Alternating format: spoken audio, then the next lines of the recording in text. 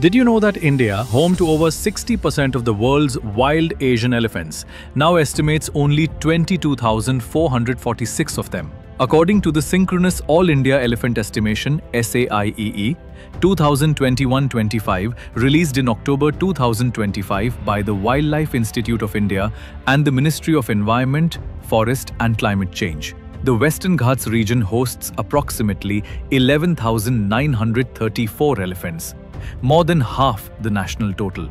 The Northeast Hills and Brahmaputra floodplain hold approximately 6,559. But here's a twist.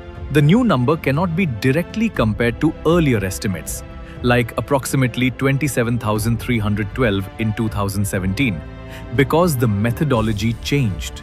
The 2021-25 exercise used DNA mark recapture from dung samples, grid-based sampling and spatial models.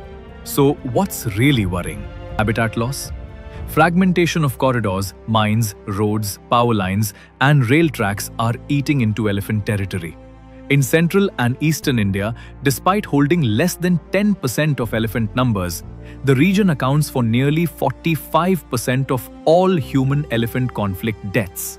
In the Western Ghats, the once contiguous forest is now fragmented by plantations, invasive species, and farmland fencing, even where elephants are most numerous.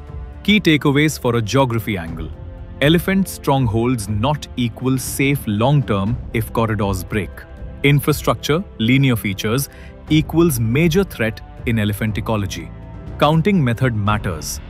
A new baseline can change trend interpretations. Conservation isn't just about numbers, but about space, connectivity, and human-wildlife coexistence.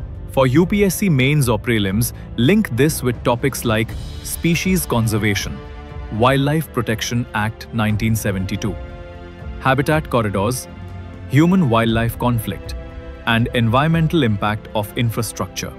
The 22,446 elephants number is more than a statistic.